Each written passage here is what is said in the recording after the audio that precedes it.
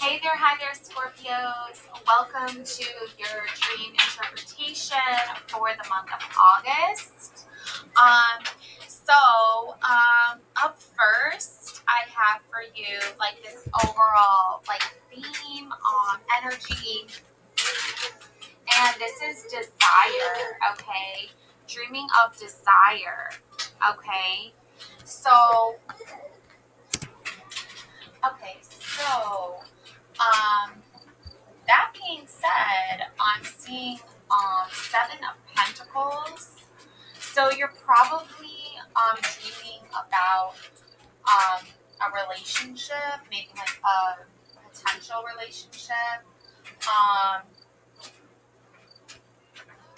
and also I'm seeing Witch. Justice is coming. Justice is coming. Okay, so you could even be having a dream about being a witch or a witch, but there's definitely desire and the number 8, and then Pentacles, the number 7, and then Witch, Justice is coming, the number 27. Okay, which is interesting because the number 2 and 7 was in the last reading I did. So whatever this like desire, I think you have like a desire for justice, like either in your love life, in your, I think it stems primarily from your love life, like you were like done dirty or something like that, and now you're trying to create a reality of your dream that makes it so like your love life is like you're getting what you deserve in your love life. Okay. So taking a look here around for my booklet. So 7 of Pentacles with desire, it's you're desiring like this justice, and it's definitely stemming from your love life, and it's definitely coming from this place of wanting to see like a meeting, like the sword of power. To obtain love, you must give something in exchange and pay the price for the errors of her past. And she's reaching into her closet for her sword. So you need to like take charge. There's 2 swords in there too. Or maybe one of them is definitely a sword. The other one's a baseball bat. There's a baseball bat and a sword. So you're reaching into your closet for your sword of justice. It's almost like you were like hiding a part of yourself before, like you were like unwilling to like take off like your mask or like put on your witch hat, or like tap into your witchiness, and fight for what you want. Okay, and what you want is desire. What you want is to be desired. That's what you dream of. And it seems like it's stemming from like your romance, like your romantic love life. Okay. So, and I just posted love readings for you Scorpio. So if you want more in depth on that, watch that video, definitely. But as far as manifesting your dreams into reality, you have to like fight for what you want. And the 7 of Pentacles, that's going to remind you of what you want. So let's see here. So yeah, tiredness, the magic of the 7 knots. A love cannot remain pure and precious over time unless you learn how to give energy to your partner. So you have to give precious, pure energy to your partner every single time, in order for the love to grow, in order for it to remain precious and pure. You must keep giving the precious and pure energy to your partner. Okay, so that's basically like what you're working towards, is like giving the precious pure energy to the partner you want, right? And hoping that they give it back to you and you receive that back, because then that builds love. When they're giving you pure precious energy and you're giving them pure precious energy, that's going to manifest into love. And that is justice. That is what is coming for you. That is what you want. Okay. Now I see here this King of Cups. Okay. So this King of Cups, okay. We also have spiritual awakening and realizations, okay? Manifesting it, spiritually awakening to it. It's almost like your idea version of like what love looks like or what love is supposed to look like was not in line with like your more like spiritual side. And I feel like the King of Cups is somehow playing a part in your spiritual awakening and in your realizations. Okay, so let's see here. And we have the Witch's Tarot. So witches, justice is coming. Okay, so that being said, we're gonna look here at the King of Cups, and we're gonna find out exactly what it is that the King of Cups wants you to know.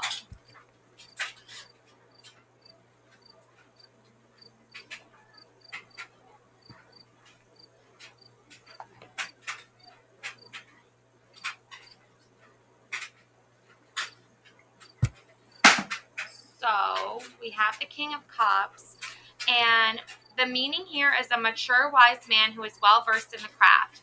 This card represents an individual who is artistic, intuitive, creative, and passionate. Physically, he has dark blonde to light brown hair with a touch of gray and blue or green eyes. He is a good friend. Okay. So he is a good friend, a loving and attentive husband, and a devoted father. The King of Cups gives good, solid advice when asked. This card can represent a quiet man who keeps his emotions to himself, but can be moody. He is, however, deeply emotional, and he has a tough outer shell to disguise a very soft and loving interior. He often sees what most people would prefer to keep hidden. This card represents an individual who is an excellent mediator, physically talented, and strong and fair. The lesson from the King of Cups is that wisdom comes from looking within. Temper your counsel of others with compassion and affection. A water sign man, a married man, mature man, well versed in the craft, a loving husband and father, a good friend, a wise counselor, a creative personality, the gifts of intuition, wisdom that comes from experience, associated with water and air. Water is the suit of cups, related natural element, while all four of the kings are associated with the wise and thoughtful element of air. And the astrological association. Hold on a second. Okay, the astrological association is actually Scorpio, is your sign. So, difficulty expressing emotions, dishonesty, a domineering lover, a person taking out their advantage or over another who's less experienced. Like, that is, like, not what you want, obviously. You don't want someone difficult at expressing their emotions. I feel like that's who you had before. That's, like, your typical, like, person you went with. But now your dreams are showing you a much more clearer vision and version of what you want. So that's your spiritual awakening. That's your realization here, is that if you want to manifest and dream into reality, and visualize that and make that real and come true, then you have to, um, you know, really think about the person, or that you want to like manifest. Like, you don't want to manifest someone who is difficult and domineering and like emotionally unstable. You want to manifest someone in your love life that is stable and wise and intuitive and gets you on a spiritual plane or level, right? That's like what your dreams are like showing you, really. It's like, this is what you had before. Someone who is unemotionally stable, like emotionally unavailable, right? Or someone who is just so domineering and controlling, right? But now you're like, wait a second, like, I don't want that anymore. Now my dreams are showing me that, like, if I tap into my more spiritual side, I'll maybe attract the person of my dreams, right? Okay, so Scorpio, let's see what else here. Page of Swords, okay? Page of Swords here. So, yeah, Page of Swords. Let's see what the Page of Swords card says here. my daughter here is assisting. She found some extra cards for you. So, okay, Page of Swords. Let's see. We have Page of Swords. Okay. All right. So the Page of Swords, this is someone who is vigilant, cautious, standing on guard for trouble or conflict, putting an end to petty conflicts with a with a few well-chosen words, an intense and intelligent young man. Air and earth. Air is the suit of swords, related natural element. Okay. So, yeah, air is the suit of swords, related natural element, while all four of the pages are associated with the practical element of earth. Tension, rash actions, using physical force when it is unnecessary. Yeah, so you're breaking free from what is unnecessary. You're breaking free from like tension and all that stuff. And the Page of Swords is reminding you of that. It's like clarifying to you, like, you're not looking for tension. You're not looking for someone who's emotionally unavailable. Like, you're not dreaming of that. That is not what you want in your life. Okay? So, you know, being vigilant and cautious is really interesting. And also, like, putting an end to petty conflicts with a few well-chosen words. Like, you know, you could get into, like, a million different petty arguments, but what's the point in that, right? When you can just separate yourself from that and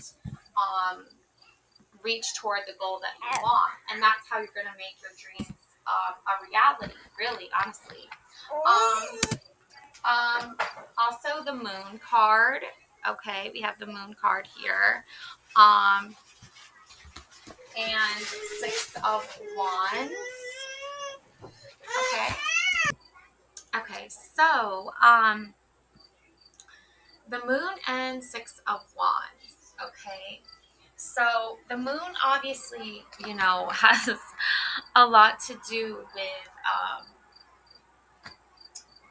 feelings and intuitiveness, trusting like your gut feeling, fancy, the spell of love, a slow but effective magic action based on the sound and evocation of happy images.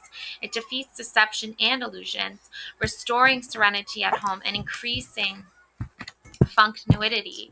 So, in other words, like your dreams are showing you like the slow and effective magic of believing in your dreams coming true. So and you're dreaming of happy images. Like I'm seeing family, fertility, parenthood, pregnancy. So you could be wanting to start a family of your own. You could be wanting to have children and become a parent for the first time. So the moon is like a very feminine energy. So, you know, tapping into that spiritually can like really help you to manifest that dream into a reality. Okay. And the Six of Wands shows signs of victory there and celebration. Okay. So, let's see, Six of Wands.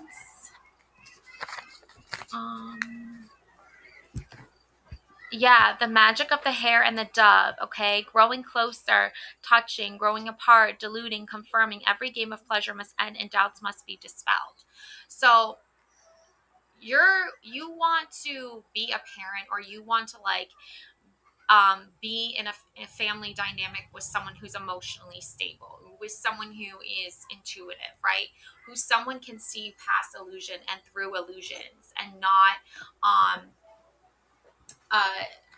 be deceptive, right? And not like, it's almost like this person that you are dreaming of is someone you want to start a family with. Like maybe you just don't like, that's where the justice I feel like is coming from, is like where once you tap into like who you really truly are, then you're gonna start to see the family. It's okay, sweetie. Then you're gonna want to see the family like that you want, right? The sense of being able to have the family that you desire, right? So it's a very like spiritually awakening process for you because you want to feel part of a family that understands who you are, the essence of who you are. You might also want to have children someday and get married someday and be a parent with someone else someday. So that's all showing that that's what you're dreaming of. Like that's what you want.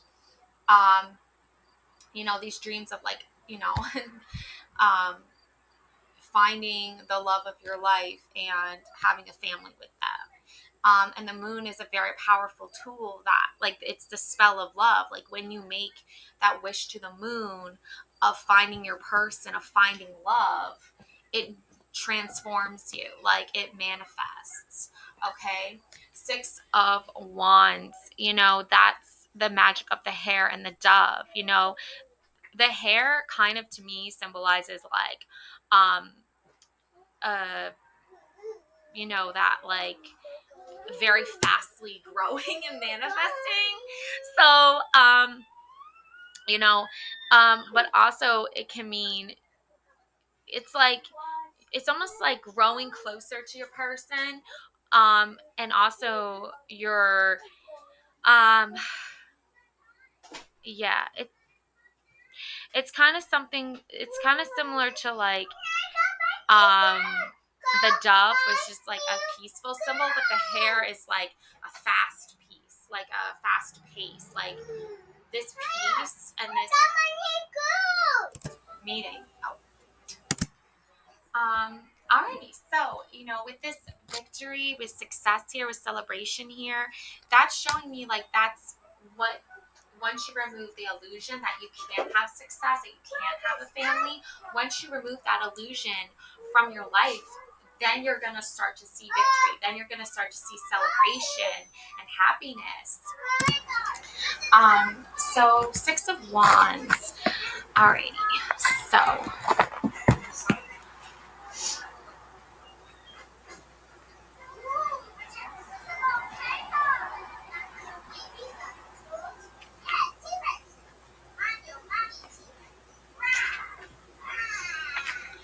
So this is a victory card of achievement, recognition for a job, well done, compliments of success, accomplishment after hard work, delay in a project, delay in your success, not being recognized for your hard work, or cross condition. So your hard work is to like the hard work that you want to put into your life is manifesting that beautiful love in your life that is going to support you wanting to have a family and wants to support you, um, being stable and secure and full of wisdom. And that's what you're celebrating right now. That is what your victory is here. Is like once you have achieved that dream and that it's turned into reality, and even the steps that you're taking to make that a reality, are all coming together in like victorious, harmonious bliss. And then we have the High Priestess card. Okay, all right. So this is all about trusting your intuition. And trusting your intuition does remove the illusion, right, of not trusting your intuition. Okay. And this is the High Priestess waiting, the magic formulary, like the magic formula that makes your family successful, that makes your dreams come true. And that is everything is already written in the book of destiny. You're destined to have this beautiful family. You're destined to have this spiritual awakening and find harmony and balance in your life. And the magic procedure requires knowledge and patience while waiting for a change within you. Okay, so this change is coming from you. Like once you step into that role of justice, of picking up your sword, of your witchy powers, right? Your intuition, your high priestess energy, you're going to manifest your dreams. Your dreams are going to come true. Okay, and you just have to like take the steps to make that reality, and you are doing that. You are manifesting that every single day. All right, so see real quick the High Priestess, keywords from the Witch Tarot, and I'm take a look at that right now.